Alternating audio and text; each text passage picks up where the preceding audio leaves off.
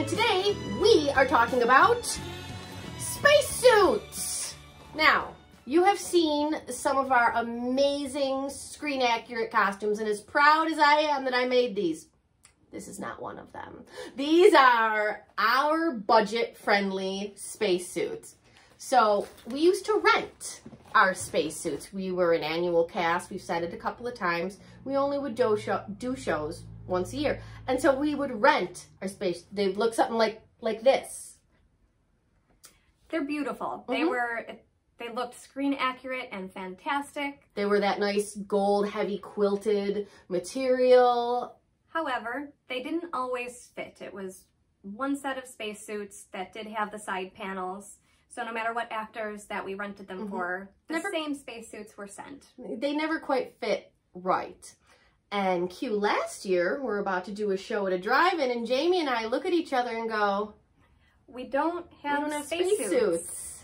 And we didn't have the money to rent them on such short notice because we did not get a lot of notice for that drive-in show. But we made it work. I looked at Allie and I said, what can you do with $30? $30 and 4 days.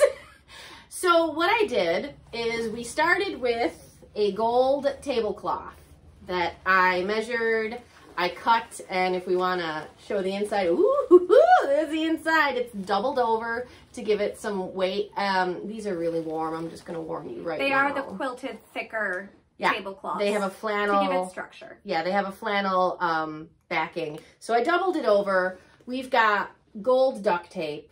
We've got black duct tape over EVA costume cosplay foam that is cut and hot glued to our shape here. Literally 4 days, $30. Will this win me an Academy Award for Best Costume Design? No. Will this win me an award for most ingenuitive manic episode where I produced something? Yes. And they looked great on stage. When you're at a distance in a dark theater, they really do. They do the job. And so this is one of those things where you've seen our luscious boas, you've seen our screen accurate costumes, and then we've got stuff that's made out of EVA foam and duct tape that come in separate pieces because we understand that there's no wrong way to do this. Sometimes you got to build your pieces. We got a belt that we got from Amazon. The gauntlets for the arm are just more EVA foam, you know, duct taped and hot glued. And this is one of those things we're saving up for real spacesuits, like Jamie saved up for the boas. It's not going to be something you're going to have out the gate. And if you do, that's awesome. Good for you. Yeah, I'm envious. But again, you don't always have to have everything perfect to do Rocky. There's no wrong way to Rocky. Even if you show up in foam and a tablecloth, you turn it. It's all about your attitude. And with that being said, for years and years and years while we were renting those spacesuits, we also had a handmade laser gun that was made out of a devil's pickaxe and spray paint. That handgun tried real hard. It lasted 10 years of our cast's existence. It was made by our incredible cast member, Rachel, and it looked great. It did. From a distance, it really got the job done.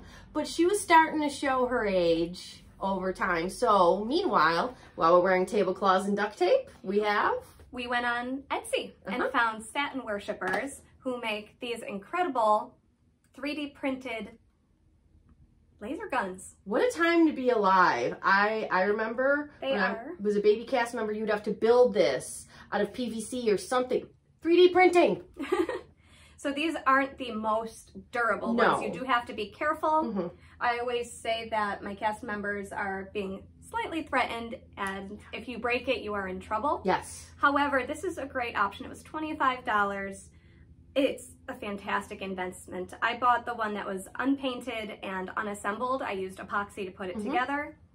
And I mean, yeah, it's beautiful. Eventually we're going to paint it so that it has a little bit of a different shine. If it doesn't happen this year, it's okay. It's okay because we understand that it's a process. It's not going to be the finished product right away. And again, it's all about your attitude. If you're having fun and you're selling what you bring, people are going to buy it. You just have to you know, rock you with your heart. Rock you with your heart. I guess. Want it. So again, if you have any questions about how I built the spacesuit, if you need any advice about what Dollar General kind of setup I got going here, drop a comment, let me know. Or if you have any advice how to make one that I wouldn't have thought of, let us know. We're always here to help you. Yep, we're going to continue talking to you about our costumes and taking you with us on this little journey. So thanks for hanging out, guys. See you soon. Bye, guys.